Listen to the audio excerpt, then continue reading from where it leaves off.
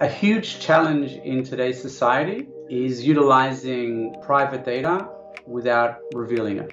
Our location data is incredibly sensitive, our health data, our social data. It's a massive problem and one that secure multi-party computation can help to solve.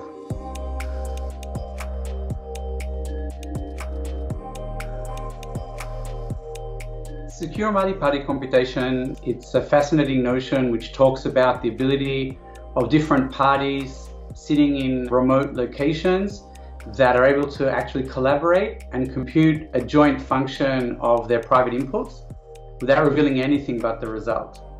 We've come a long way from the late 90s till today, starting with pure theory, understanding what can be done in principle, to making it efficient enough to be used in practice, to now actually pushing it out to practice and even commercialization, which is where MPC is today.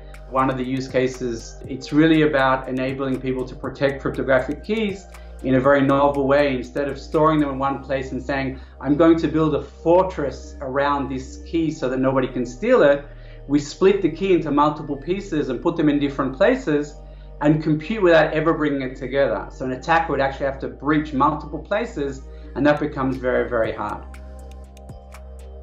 MPC, or multi-party computation, is actually a very complicated notion, but we can explain it in a way that's very simple, at least the result that we get. So what's an ideal world? In the ideal world, there's this one person that everybody trusts. Not only does everybody trust them, they're actually incorruptible.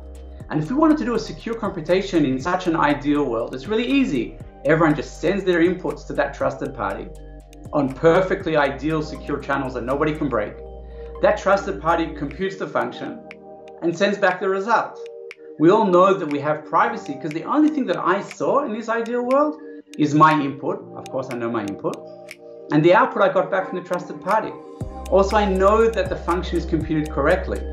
So the ideal world is a great place to live in. Unfortunately, there is no ideal world. But an MPC protocol simulates an ideal world. So we have Alice, Bob, and Eve. They're three cryptographers, and they want to work out their average salary. Alice takes her salary, and she adds a really, really large random number to her salary and sends it to Bob. And Bob gets this number, which actually reveals nothing about Alice's salary. So Bob takes that number and adds his own salary and sends it to Eve. So she adds her salary to that as well and sends it back to Alice. Alice, all she does now is subtracts the large random number, and what she has is the sum of the three salaries. You divide that by 3, you get the average. And you can look that nobody learned anything but the result. That simple example is important for appreciating this is even possible.